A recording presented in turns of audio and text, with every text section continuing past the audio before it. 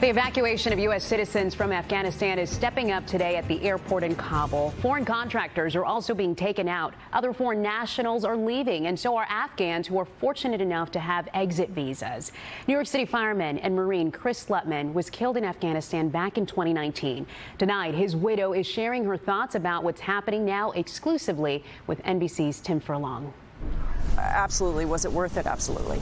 Shannon Slutman says her husband, Marine Sergeant Chris Slutman, and any other service members killed in Afghanistan did not die in vain.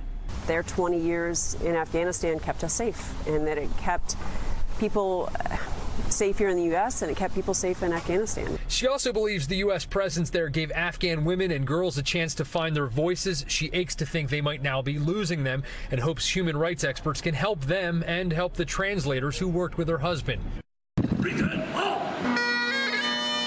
We first met Shannon and her 3 daughters at her husband's funeral. Living in Delaware, Shannon was married to a hero's hero, a Marine and a highly decorated longtime New York City firefighter. In fact, he helped train Afghan soldiers. It's funny, I've been thinking a lot about that. What would he tell me?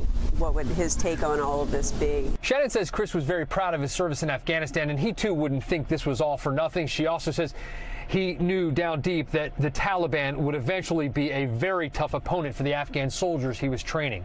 He knew that we were not meant to be there forever. I think he worried about not being able to make enough of an impact to allow them to be able to stand on their own and to allow them to keep the Taliban down. In addition to being a busy mom, Shannon now spends a lot of her time working with the Tunnel to Towers Foundation. Formed after 9/11, the foundation helps families like Shannon's that over the years have lost soldiers or first responders. She is helping them with a gala and road race fundraiser at the Delaware beaches next month. I knew I didn't have the emotional bandwidth to do my own foundation, so being able to throw some energy behind the Tunnel to Towers Foundation has helped me grieve, and it also shows my girls a healthy outlet for helping others. And that's exactly the kind of thing Chris would have wanted them to do.